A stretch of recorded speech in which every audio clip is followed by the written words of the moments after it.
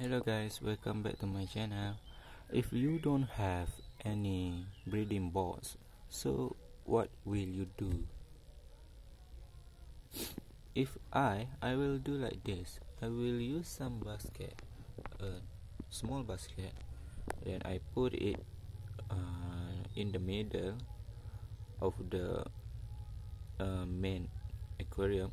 So when I put it, so I can make sure the little fish, the little fry can hide from their parents. So this is how they ran away. If you can see, those are the fries. They are safe from their parents. Look at their parents are looking for them. Look at it. So this basket will protect the fry until I catch them and put it into another box.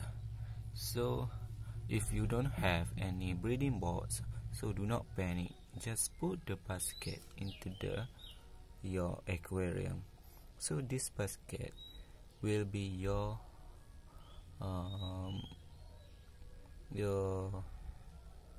protector for your fries to run away from its mothers and fathers. Look at it. My fish is already big, and this is the third fry. As you can see, around 10 to 20, I think. And the first one is here. This is the first generation or the first fry. So they are quite big right now, maybe around 2 weeks already. And today I got another fry.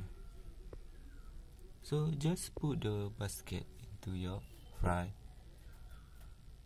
into your aquarium, to make sure the fry is safe from their parents.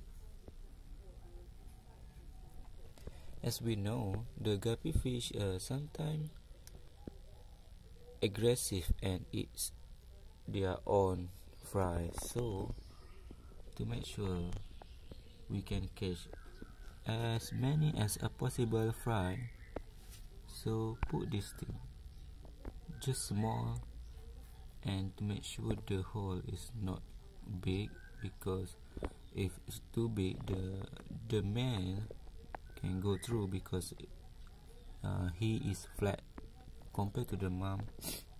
The mom is pretty round, so cannot go through. So make sure you choose the small hole basket, which is the fry can go through, in and out. Okay, that's all from me. This is Guppy and Betta channel. Don't forget to subscribe for more information, for more interesting, and for more technique that I use to grow guppies in the cheapest way. Thank you.